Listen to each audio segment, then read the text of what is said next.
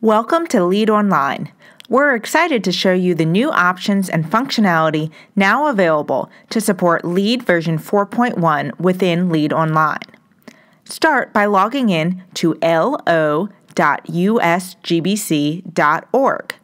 Your email and password are the same as your usgbc.org account. Once logged in, you will see a feed of any recent activity and a list of projects. Let's create a new project. This form is where you will enter basic information about your project. Don't worry, you'll be able to go back and edit these details later. This is also where you select a rating system. LEED version 4.1 for operations and maintenance is now available, along with LEED version 4.1 for building design and construction and interior design and construction. We'll continue to add additional LEED version 4.1 rating systems to this list as they become available. Within the Operations and Maintenance rating system, you can select existing buildings or interiors. For our example, we'll select LEED version 4.1 Operations and Maintenance Existing Buildings. When you are done entering project details, click Continue. This will bring up the certification agreement. You must scroll through the agreement, and then click I agree. You will first see a message that your project has been registered successfully. Then you will be directed to the payment page. You can view the current fees at usgbc.org/cert-guide/fees. Once you've entered your payment information, click Submit Payment. Once payment has cleared, you can start working on your project in LEED Online. Click on the name of the project to get started. Here, you will see a variety of tabs for the project, starting with Details.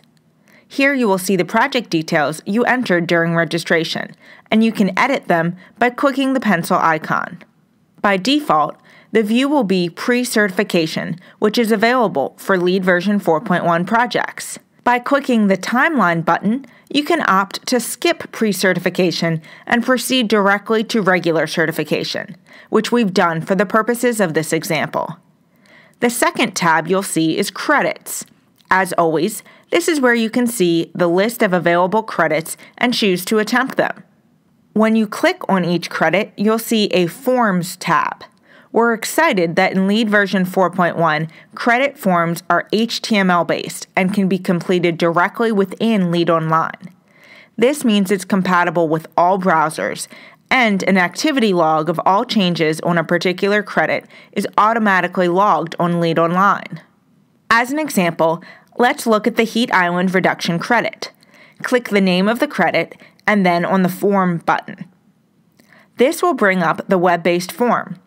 Here, you can enter information on each contributing measure, using the plus and minus signs to add or delete rows. Once you've completed the form, you can click Save. You can always come back and edit this form anytime before you submit for review.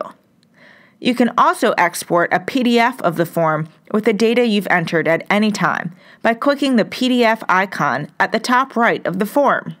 For more complex calculations, such as the rainwater management credit, there are still offline calculators. When you click Form, you will be brought to a page where you can upload any offline calculators directly to the form.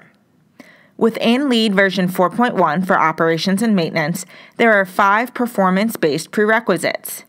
To attempt these prerequisites, click the Data button underneath each prerequisite. This will allow you to enter data about your project directly into LEED Online.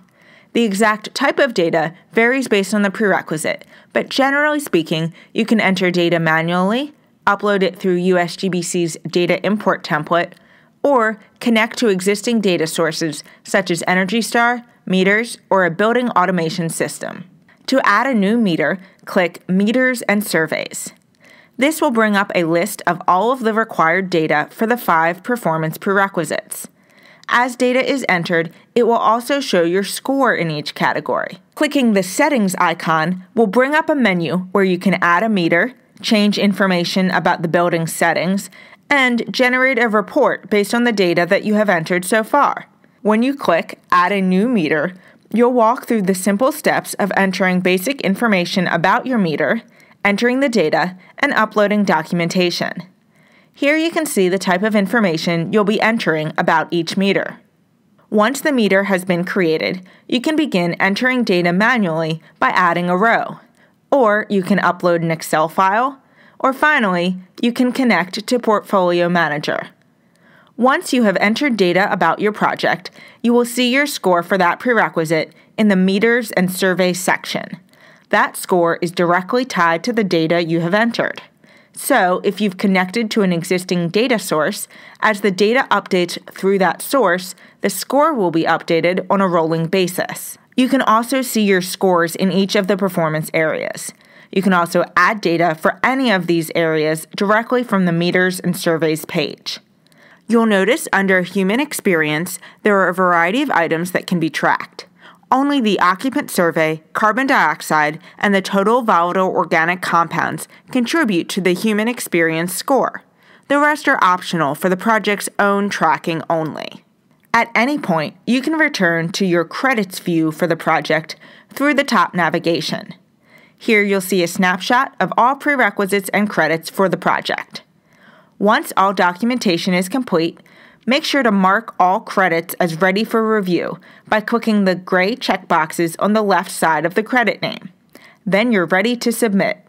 You'll also notice that LEED version 4.1 operations and maintenance projects can opt into the LEED 0 program directly from an existing project in LEED Online.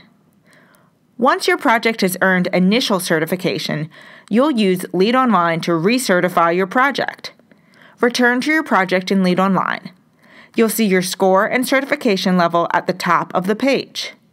Click the Recertification button to get started. You'll then keep your data and therefore your certification current. For more information, review the Recertification Guidance for LEED Buildings document. We're excited for you to start using LEED Online for your LEED version 4.1 projects. Questions? Contact LEED v4.1 at usgbc.org.